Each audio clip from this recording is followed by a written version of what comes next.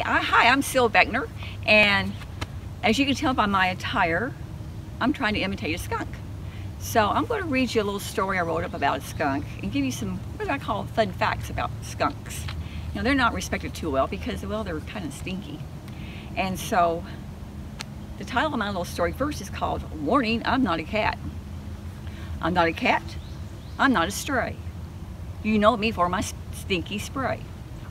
I wear my name up on my forehead all to see. I am the striped skunk, that's who I'd be.